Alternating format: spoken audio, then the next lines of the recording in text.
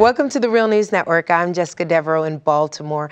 Now joining us is our guest, Hamid Dabashi. We're picking up our conversation where we left it off. Hamid is a professor of Iranian Studies and Comparative Literature at Columbia University.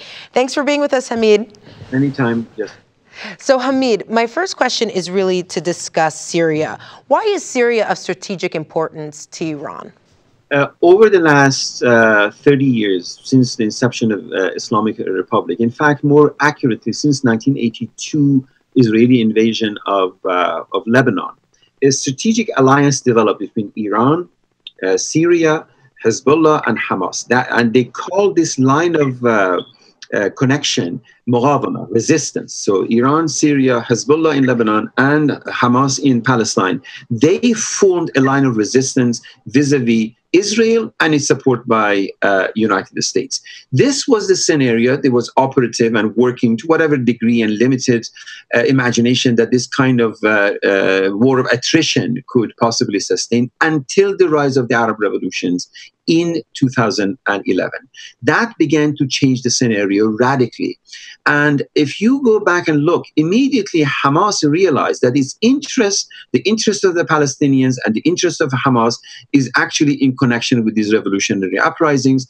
And they began to side with the revolution. They began to support the Egyptian revolutions, and they decoupled themselves from Syria. This was a very important move. Hezbollah, on the other hand, denounced the revolutionary uprising, the social movement in Iran, the Green Movement. Hassan Nasrallah dismissed it as inspired by United States.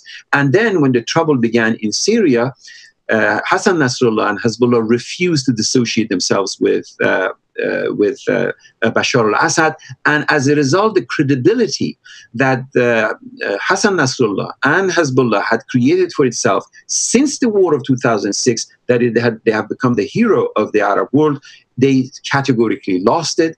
They now have fighters inside the Syria. They have been projected, and they are, in fact, as a force against the Syrian interest. So because of the Arab Revolution, that alliance began to crumble by first Hamas decoupling from it and Hezbollah using credibility. So all remained was Iran and Syria. Iran has invested heavily, strategically, militarily, intelligence-wise, in every possible ways, in keeping Bashar al-Assad in power. Not, as I said earlier, because they have a love affair with Bashar al-Assad, but they just want to make sure that their interests in the region, and particularly in Syria, are kept intact.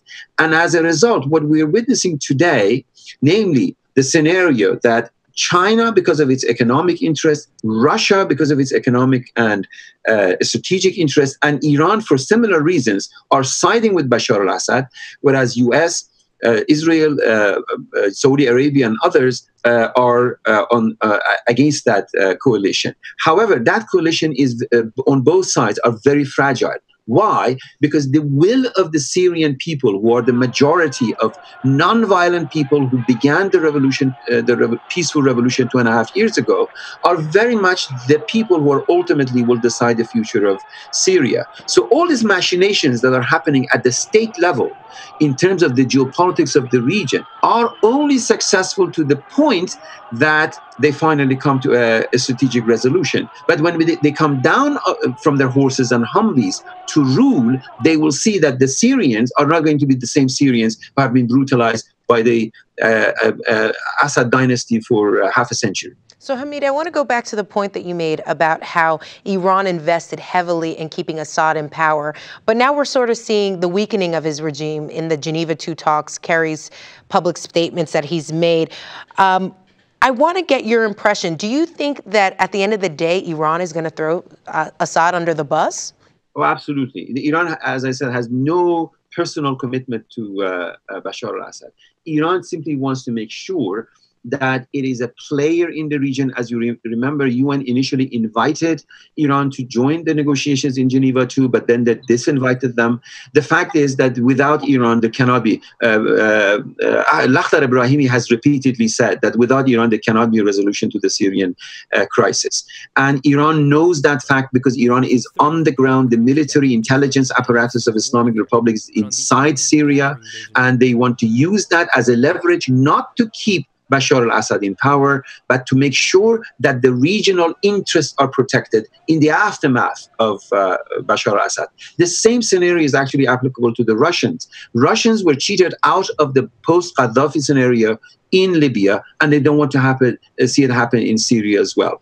Because of these revolutions, Jessica, these uprisings, the counter-revolutionary forces that range from China and Russia and comes down to Iran and Syria and Israel and Qatar and all of these forces, they have mobilized to see how they can stabilize. The term for them is stabilize the situation. So historically, we have to keep our eyes on the ball. What is the ball? Masses of millions of people have arisen against tyranny and against abuse, and for their civil liberties and for their ability to unionize, to have their women's rights and similar civil liberties. And against this, we have a constellation of counter-revolutionary forces that on the surface, they may appear to be at odds. Saudi Arabia may seem to be at odds with the Islamic Republic, but ultimately they have one goal: to quell these revolutionary uprisings for their own interest. All right, Hamid Dabashi, it's always a fascinating history lesson with you. Thank you. Absolutely, my pleasure, anytime.